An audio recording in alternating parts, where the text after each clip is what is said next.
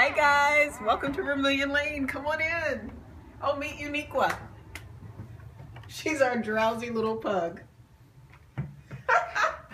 Okay, YouTubers, I'm so glad that you joined me today here at Vermilion Lane. This is Vermilion Lane, aka my house, where I share lots of recipes, crafts, and culture. Come on in.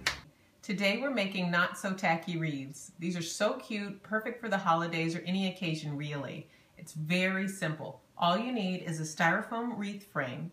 I'm going to use red for my next one, but for this one I used a nice burlap that's got a wire in it. And these thumbtacks are great. There's 300 in a pack for $1 at any local dollar store, but I'm sure you can get it at your box stores too if you want to use more. Styrofoam glue is really optional. It's pretty much whether or not you want this for a season and then take it apart and do something different, or if you want to have it for years to come. Any pin is fine as long as it has a nice large head on it. You also have the option of using florist pins for styrofoam. You're going to use pins to secure your ribbon only, so you don't need that many. So take your foam and decide which side is your front and where's your back. Pull your ribbon tightly around, tuck it in,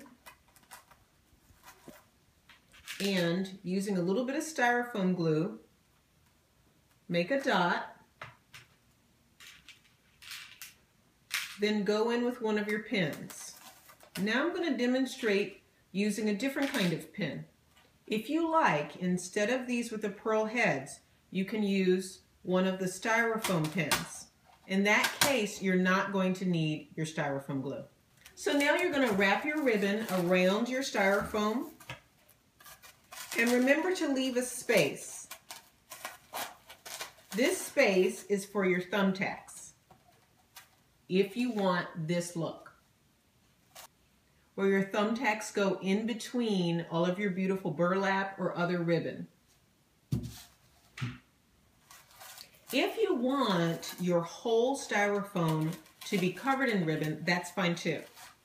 Continue to wrap your ribbon around using the technique that we already talked about. Now I chose to do two colors here, mostly because I ran out of red. But this is going to be really cute. Take your thumbtacks and begin placing them in whatever pattern you like. I want to cover these seams where my red and green meet, because I think that'll be like super pretty and perfect for the holidays. Once your styrofoam frame is wrapped, then start in with your tacks. I really love this red and green for the holidays, and okay, quite truthfully, I ran out of red ribbon, so I had to think fast and use my green here.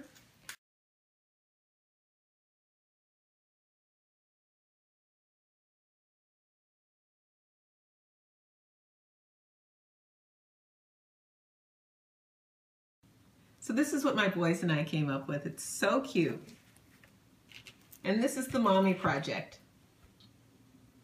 Be sure to subscribe to my YouTube channel and like Vermilion Lane on Facebook, Twitter, Instagram, and Pinterest. Bye.